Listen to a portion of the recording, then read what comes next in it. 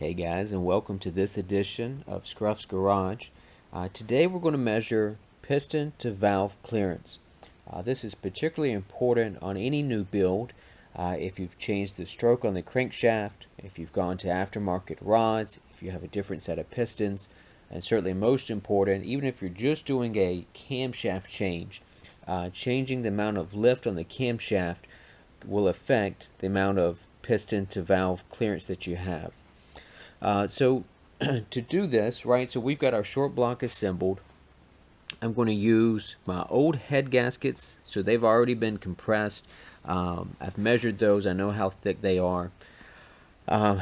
If you haven't seen my video on how to make an old set of LS lifters into solid lifters, go back and check that out. That'll be very important here. We also talked about these in the video about measuring for proper push rod length. You should have already done that as well and have the proper length push rods for this step, measuring piston to valve clearance. So I've installed two solid lifters because we don't want the plungers to compress or collapse inside of the lifters when we rotate the motor around. So we've got those two lifters installed, of course our lifter buckets, and then we've got a little bit of this is modeling clay. You can use Play-Doh in a pinch, but sometimes Play-Doh has a little bit of sponginess to it, so it compresses and then rebounds back. So sometimes that can throw off your measurements just a little bit. And this modeling clay, you can get it at any any hobby store, arts and crafts and Michaels, that sort of thing. And it's extremely cheap, just a couple bucks, and you can get a ton of it. So anyway, start by filling in. So I've got aftermarket JE pistons, and they've got the valve reliefs already machined into them. So I don't anticipate having any piston to valve clearance issues, but it's important to check anyway. We're not going to take anything for granted.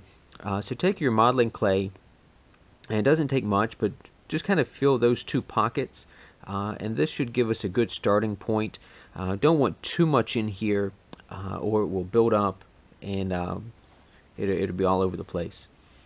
So we'll finish assembling this. We'll put our cylinder head on with our push rods, and then we'll rotate the motor over so that both the intake and the exhaust valves open.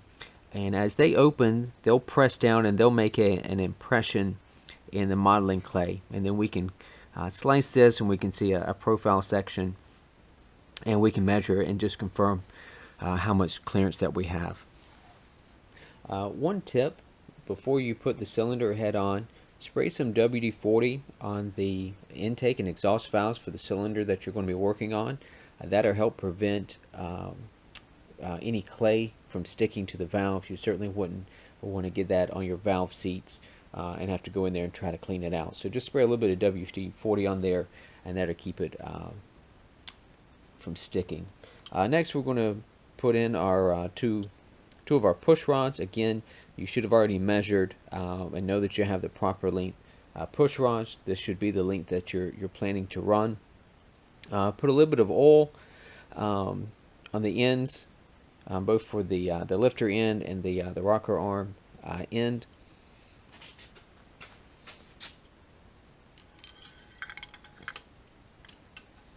Slide those in. And then we're going to install two rocker arms.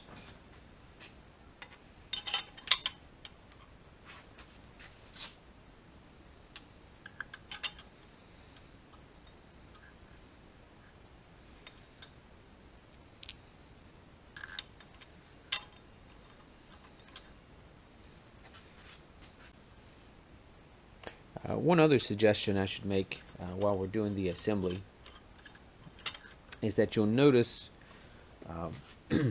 one lifter is probably higher than the other depending on where you're at in the rotation of the camshaft.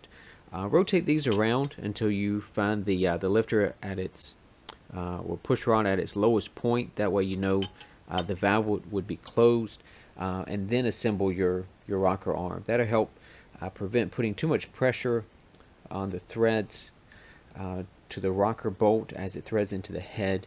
You don't want to be trying to open the the valve and compressing the valve springs just with the threads of the bolt.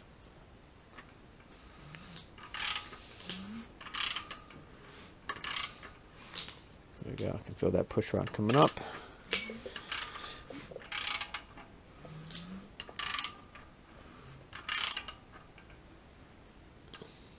There we go. Just down to its low point.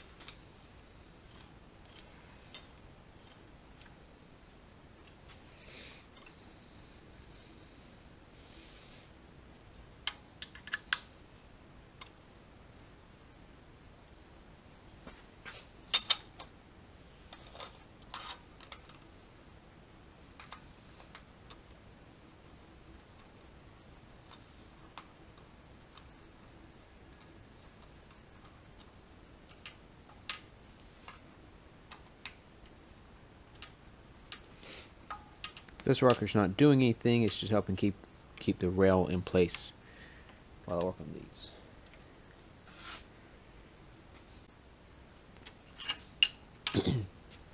Okay, once you have your rocker arm set up, the rocker arm bolts snugged, right, everything's in place. Now we'll rotate the motor over gently by hand, and be very careful. If you feel any extreme resistance, stop. That might be a sign that you've got a piston to valve clearance issue.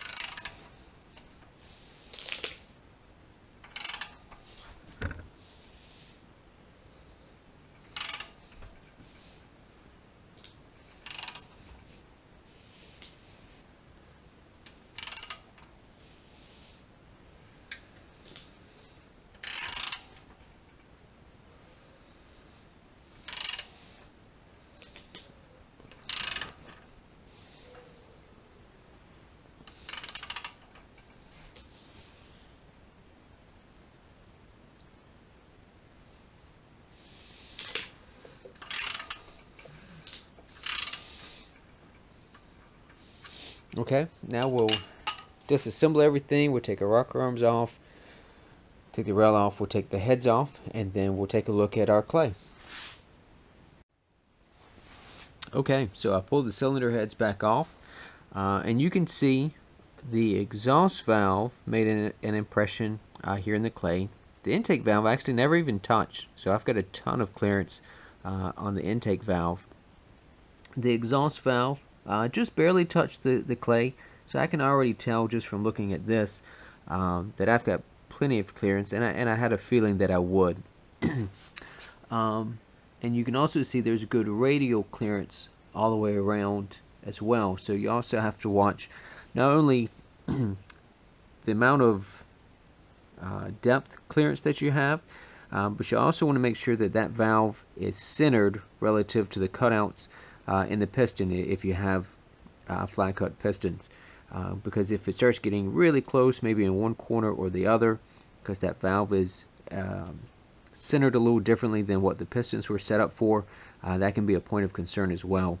But you can see on mine it's got a nice even amount of radial clearance, and then we'll slice this in half just for the sake of doing it, and we'll look at how much the depth of how much piston and valve clearance I have.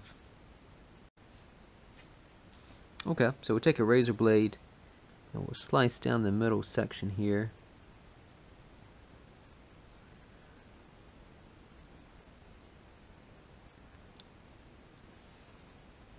And let's see if we can peel this off without destroying it.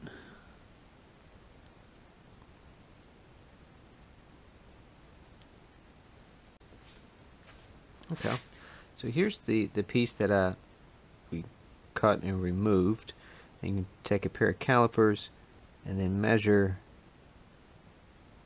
this minimum thickness here. And I'm around 165 thousandths. The best I can tell, you could also measure it this way, a little trickier.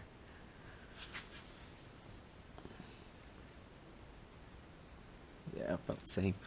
About 165 thousandths. Of course, depending on your application and what exactly you're doing, that minimum thickness or minimum tolerance that your motor can stand will vary. Typically 120 thousandths is considered a minimum, but you'll have to look into that as it pertains to your specific application and what you're running. If somehow you're running aluminum rods or something different, then obviously some of those numbers can change. So, but this is a good overview of how you check piston to valve clearance. It's an absolute must thing to do when you've put in a larger cam, change pistons, connecting rods, if you change the stroke on the cam, any of those stroke on the crank, any of those sorts of things.